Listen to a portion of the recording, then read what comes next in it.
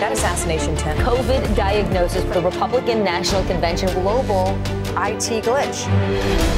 We are learning some new details today about law enforcement's response to the assassination attempt on Donald Trump. We continue to hear that former President Trump is in good spirits. A local officer actually came face to face with that suspect. At that point, the officer's hanging on to the side of the roof? Yes. Trump's classified documents case has been dismissed. Senator Bob Menendez from New Jersey has been found guilty on all 16 charges. President Biden speaking one-on-one with NBC's Lester Holt. Yeah, the term is bullseye. It was a mistake to use the word. I didn't say crosshairs. I meant bullseye. I meant focus on him.